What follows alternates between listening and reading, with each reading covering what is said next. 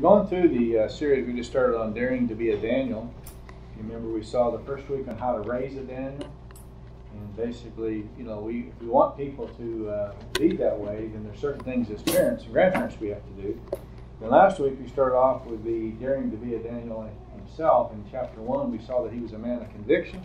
And because he was a man of conviction based on the Word of God, we started to remember he was only roughly 17 years of age. He was travel that many miles away. You think about it, how many days alone it would take to get there. Thought of ever going back home. Was slim and none, but he never did make it back home. And so you think about it, so he was a man of conviction, so he did a lot of wise choices. If you remember who he chose to follow the Word of God, he chose to stand up for a lot of different things. He chose good friends. He chose to separate himself and different things like that. And so being a man of conviction, we have to do the same based on Scripture. And so what happens when those type and things happen to us, we have to have the conviction already in place, and the reason you can't be thinking about it when it happens or it's too late. So in chapter 2, we're going to be looking at another one. I think it's another great attribute that Daniel has, and one we don't often see in a lot of people. You see it in some of your great men and women of Scripture. Remember, one of the greatest quotes I think of in Scripture has to do with Moses. And remember, Moses has made the statement, he was the most what? Humble man to walk face to earth. I mean, you think about it, Joshua comes after him, but Joshua never was with God face to face. How do you think you lead that many people and you're walking face to face, but you can be humble? You led that many people out to freedom, but you're humble. And so I think it's important to recognize humility. The same thing can happen, you remember, with Paul in 2 Corinthians 12. He was given a thorn of the flesh to keep him humble because of all his revelation. But it's interesting, and Paul says, I am the chief among what? Sinners. I am the least of the apostles. Humility is something that is so seldom seen, but is so greatly desired. Well, you're going to find humility, I believe, in chapter 2 when it comes to Daniel. So let's think a little bit about it, talking about humility. And one reason why we need it, even like with what we're talking about with Bonnie or all the rest of these, in James chapter 4 and verse 6, it says, God resists what? Proud and gives grace to who? So if we're asking for grace, and we're asking for different things, but we are a proud person or a proud people, we're not really wanting God to do anything. The same thing happens in the Hebrews 4 we saw earlier. We're going to and receive grace and mercy, but we are a proud people. It's real similar to me. If you remember when the Gentile leader's child was sick, and the Jewish leaders said to him about the Gentile, basically, he deserves to be healed, his child does, because of what he's done for us. And what did he say? I am not worthy. So a big difference, I think, is he was humble and wanted grace. The people thought he deserved it. So when we go, we need to be humble. So let's think about exploring the past. Go to chapter 1 and remember a couple of things. You remember in verse 6 and 7, I think it's important to recognize is the fact that his name, all four of their names were changed. And the reasoning for that is, you remember, basically Nebuchadnezzar is saying, our God's better than your God. We conquered you, and if you were that strong, then your God should have protected you. And I don't want to call you, and every time I call you, all four of them were named after Elohim or after Yahweh, based on their spelling. I don't want to have to be saying Yahweh's God, so I'm going to say that one of my gods is God. That's why you have Belteshazzar and you have Shadrach and so on. He's naming after his gods. So when you're thinking about it, remembering the past, and you remember the different things, the importance of recognizing we are in a spiritual battle. Even in the middle of naming, there is a spiritual battle going on. Now, would you agree, according to Ephesians 6, we are in spiritual battles? So does that mean that Daniel is in a spiritual battle and God is using him with Nebuchadnezzar? Nebuchadnezzar thinks I'm the greatest and my gods are the greatest, and God's saying, no, you're not. But if he uses you, how many of us are going to get prideful? So let's think about it when you look at this. Notice second thing I think is notice recognizing your ability. Notice in chapter 1 and verse 17, and then also notice in verse 20. 17, and as for these 4 youths, God gave them knowledge, intelligence in every branch of literature and wisdom. Daniel even understanding all kinds of visions and dreams. And then in 20, as for every matter of wisdom and understanding about which the king consulted them, he found them to be 10 times better than all the magicians, conjurers in his whole realm. Okay, so you're talking about roughly 20 years of age, and they're 10 times better than everybody else. Now, they had ability, because we already saw, you remember in chapter 1, they were chosen because of their ability. But God gave them special ability, and as Daniel is writing back over 70 years later, he's saying what? This ability came from who? How many times do people take credit for things they shouldn't be, and they should be giving God the praise for things? So think about it. He's recognizing his deal. So I want to ask you a question. Do I give credit for the abilities he's given me? How often do we give God credit for abilities? Could he take those abilities away? I know that's one of the concerns I know with Debbie before. She was wondering if she'd ever be able to sing again. I'm sure that's a question she's going to have now, because it took a while, and those are issues that you have and you ask. He gave you the ability to do it. So I think about it. Notice then recognizing man's place. And so in chapter 2, it's an interesting when you look at the background. It says, in the second year of the reign of Nebuchadnezzar had dreamed, and his spirit was troubled, and sleep left him. Now jump to verse 3 for a second. Notice it says there, and the king said to them, I had a dream. So the dream is singular, but apparently he has it over and over again. So we're talking about, don't know how many days or how many months this took place. He'd have a dream. A week later, he'd have a dream, same one. A month later, has the same dream. And so he's coming to the conclusion this is something pretty significant. According to Hebrews 1, in the Old Testament, God revealed himself through dreams and other things. You have the same thing with Joseph, you remember in Genesis 41. So here you have this dream, keeps coming back, and now he sleeps leaving. He doesn't know what it means, he keeps having it. So that's, you think about it. The request then in verse 2 down to verse 6, and for the sake of time, he asks all his leaders, tell me the dream and tell me what it means. Now, he doesn't tell them what the dream is. Now, the reason he doesn't is because in verse 7, and it's interesting, we'll look at it. Remember, he's telling them, okay, it'd be like me telling you, I had a dream last night. Who can tell me what I dreamt? Yeah, Lisa's looking at me like, yeah, all right. Okay, that's what he's asking. Hey, I've had a dream, and I've had it over and over again. Now, I want you all to tell me what I dreamt, and not only tell me what I dreamt, but then I want you to tell me what it means.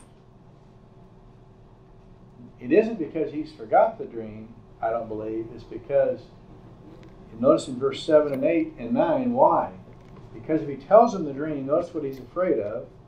You notice in verse 8, the king answered and said, I know for certain that you are bargaining for time insomuch as you have seen and commanded for me is firm, that if you do not make the dream known, there is only one desire created for you, you have agreed together to speak lying, corrupt words before me until the situation is changed.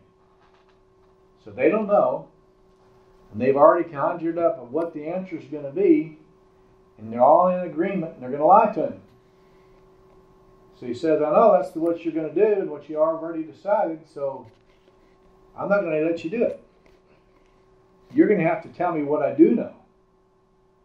Then I'll believe what I don't know. Now, I think it's important. Tell me what I do know, and when you tell me that, then I know that there's something here. Then I'll believe what you don't know.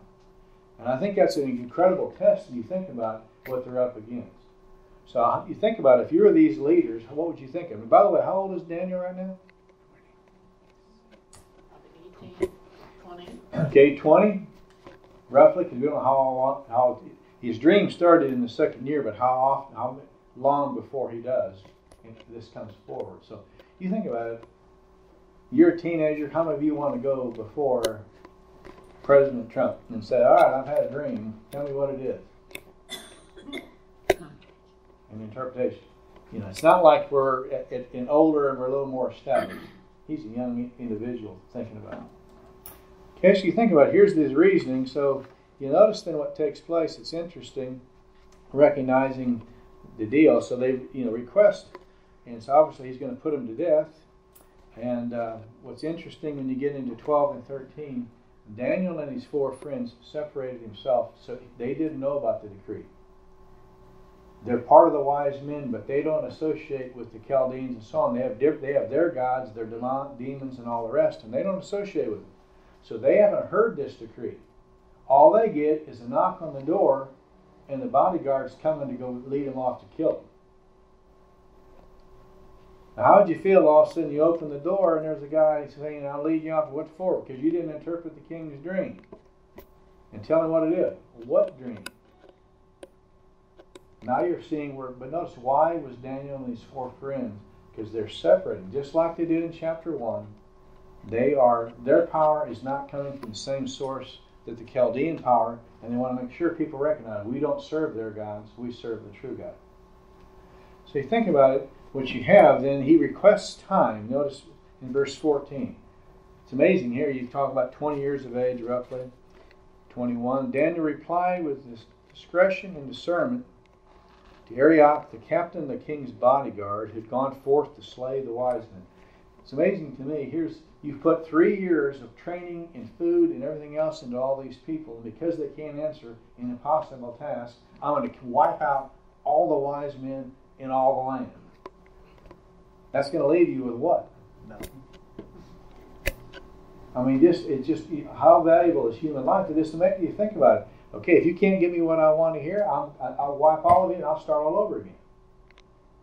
So notice he's asking for time, and notice what he does. He informs him in verse 15 what it is. So Daniel, in verse 16, Daniel went in and requested of the king that he be given time in order that he might declare the interpretation. Again, I don't think we take it for granted.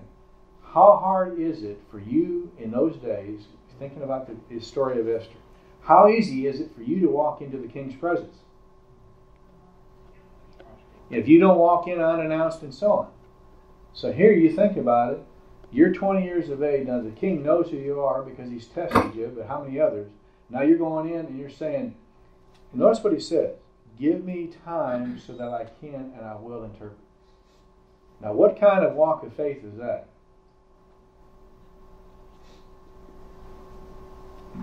Does he recognize the impossibility? He recognizes the impossibility you see later in the chapter. You give me time and I'll do it, but the reason I'll do it, the reason I'll be able to do it is because of who I serve. I know I can interpret this not because of me, but because of who I serve. So you think about the humility that he has is quite amazing when you think about it. So he then, notice then, I think it's interesting too, then notice in verse 18 what you have. Daniel went to his what? Where did he go? Friends, but where did he go? Where are his friends at? Notice, does it say in verse 18, in order that, in 17, Daniel went to his house. You ever have to stop and think, Daniel owned a house. It's established. They're in a foreign country, but he's moved up. They have a house. His 3 friends are there. All 4 of them are going to be killed. Notice what they do in verse 18. They requested what? Compassion. How many of us would be requesting compassion, and how many of us were making some demands of God? He's gone through all this training. God spared him. He's giving him all this ability, and he could be killed tomorrow. He doesn't say, God, you owe this to me. I've done all this for you. He's asking for compassion, humility. I don't have the ability. I need your help. So it's interesting. Apparently that very night in verse 19, we don't know for sure if it was that night or others, then the mystery was revealed. Now if the mystery was revealed to you, what would you do? Let's say the mystery was revealed to you at 5 o'clock this morning. What would you do if you're like me? I would be in my vehicle and I'd be driving 100 miles an hour to the palace and be knocking on the door and saying, what? I got it. What does he do? He doesn't tell anybody first. He goes and he thanks the Lord. It's interesting when he thanks the Lord and he gives God all the credit. He raises kings, he lowers kings, he does all these things. But notice it's interesting in verse 23. To thee, O King of my fathers, I give thanks and praise, for thou hast given me wisdom and power. Even now thou hast made known to me, what does it say? What we requested of thee, for thou hast made known to us.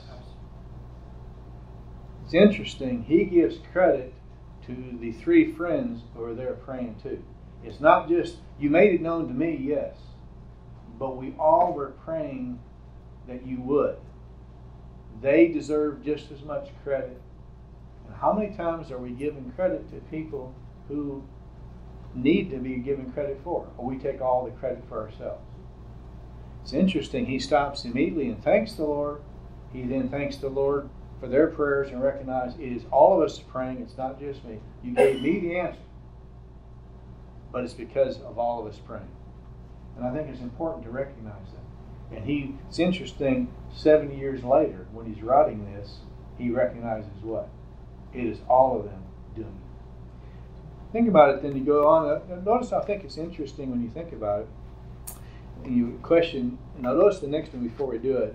Notice in 24. Then Daniel went to Arioch, whom the king had appointed to destroy the wise men of Babylon. He went and spoke to him as follows. Do not destroy the wise men of Babylon. Take me in the king's presence. I'll declare the interpretation to the king.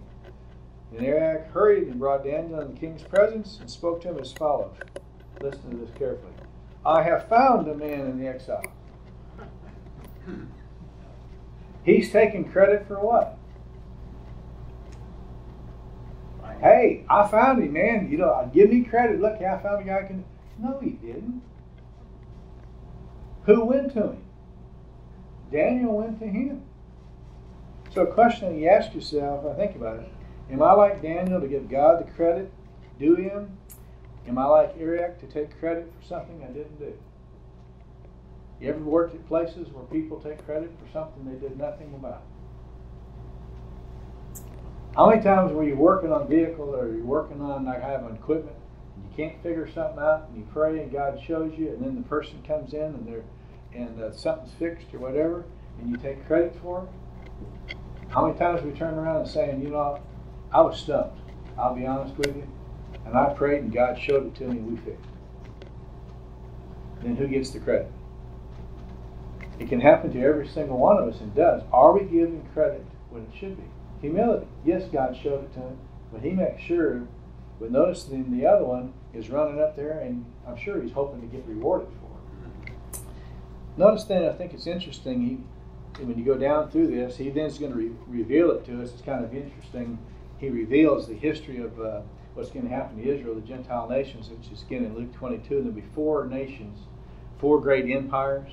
Before Christ comes back, you're going to have, when he'll reveal it later, you don't want to look at it today, but you're going to have first you have Babylon, the head of gold, then you're going to have the Medes and Persians, which he'll talk about 7 and 8 chapter, and then you're going to have the Greece, it's going to talk about later, and then you're going to have the Roman Empire, and then at the end of this same passage it says that Christ comes back and destroys it.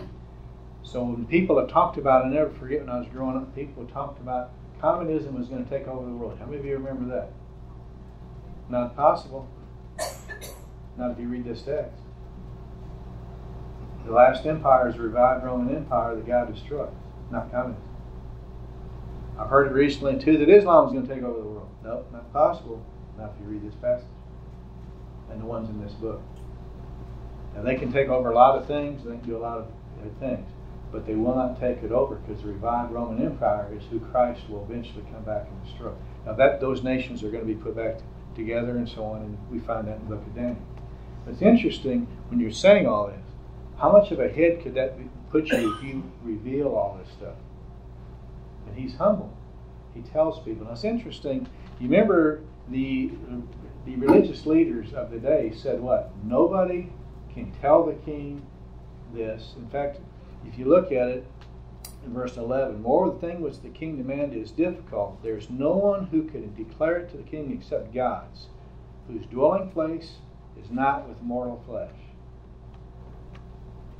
Their answer is, hey, only God can do it. God doesn't. He's not down here talking to human beings. He can't do it.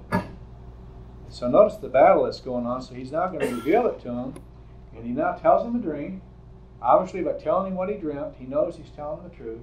He then tells them what the answers are and what's going to take place. And so it's interesting when I like to think about it when you go down to in verse 27, 28, when he's recognized. Remember, he recognizes his place, but he recognizes God. And notice he said, Daniel answered the king, as for the mystery about which the king has inquired, neither wise men, conquerors, magicians, nor diviners are able to declare it to the king. Now, if he stopped right there, what would happen? He'd be killed, and he'd be the first one killed. Notice the next statement. However, there is a God who in heaven reveals mysteries. He has made known to King Nebuchadnezzar what will take place in the latter days. This was your dream and the visions in your mind while you're on your bed. He then tells him. So what is Daniel saying? Remember, he changed his names because our gods are better than yours. His leaders said, hey, nobody can do this with the gods. And now he's saying what? Your people and your gods can't do it, but my God can. Notice Nebuchadnezzar recognizes that too, because notice his answer in 46. Remember, you think about it, the leader of the world at the time.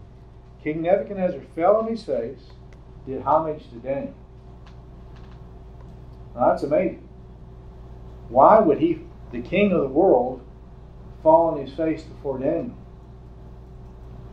Is not Daniel his slave? Because he recognizes Daniel is linked to who? To God. Notice what he said. He gave orders to present to him an offering and fragrance and incense. The king answered Daniel and said, surely your God is a God of gods and Lord of kings, revealer of mysteries, since you have been able to reveal this mystery to me. Because Daniel gave God the credit, Nebuchadnezzar gave who the credit? God. And he recognizes that his God is better than the one he had been worshiping.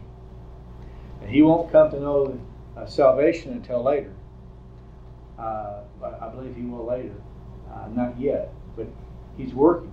But again, I think it's important. God can use us, even terrible and tough situations, to be bringing people to him. Our job is to reveal and trust God and reveal what God has told us. So think about these different ones. It's interesting when you go on now, and you think the next one, recognizing the true God, but in 48 and 49, he remembers his friends. Notice then our king promoted Daniel, gave him many great gifts, and he made him ruler over the whole province of Babylon, and chief prefect over the wise men of Babylon. How well do you think that went over? But notice 49. Daniel made a request to the king, and he appointed Shadrach, Meshach, and Abednego over the administration of the province of Babylon, while Daniel was at the king's court. Did Daniel remember who helped pray for the answer? Unlike Joseph in Genesis 41, did the cupbearer remember Joseph? Daniel remembers. When he gets promoted, he wants to tell the king, hey, yes, the answer was given to me, but it was given to me because the four of us prayed. And if I'm exalted, they should likewise be exalted because of what they did. How many times are we giving people credit and praise for the parts that they did? How many of you have been with bosses when they give you credit for things that you do, whatever part it might be? And how well does it work, and how well do you want to work for them? So I think it's an interesting, what often doesn't happen. Let's think about some applications and then we'll close. The one of them, am I like Daniel and I give credit to him, or am I like Eric who I'll take credit for something I didn't do? Am I pointing people to God or accepting praise? What happened to Herod when he wouldn't give praise to God? He got eaten up with worms, did he not? Do I remember and reward those who help me along the way, or am I like the cupbearer of Joseph? And the last one, am I willing to be used of God as His representative in spiritual battles around me? Did Daniel ask for it? But was he willing to serve where he was? And he goes from chapter to chapter to chapter, and each time there's a new battle, there's something new. So he won this battle. Now in chapter 1 he had one. Chapter 2 he has one. Next week we'll have another battle. Constant battles you're going through. Just like we do. Just like we do. Just like we do.